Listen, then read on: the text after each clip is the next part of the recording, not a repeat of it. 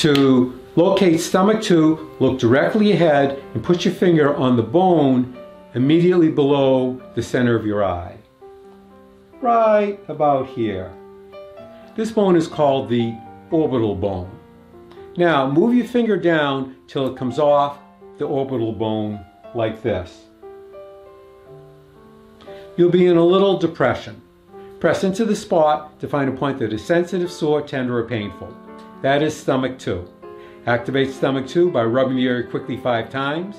Take a break for a count of 5 and repeat 4 more times. It might look like this.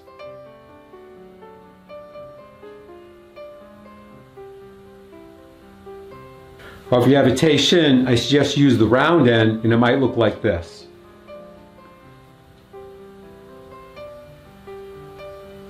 As always, when using an instrument or anything else near your face, great care must be taken so you don't poke yourself in the eye or hurt your skin.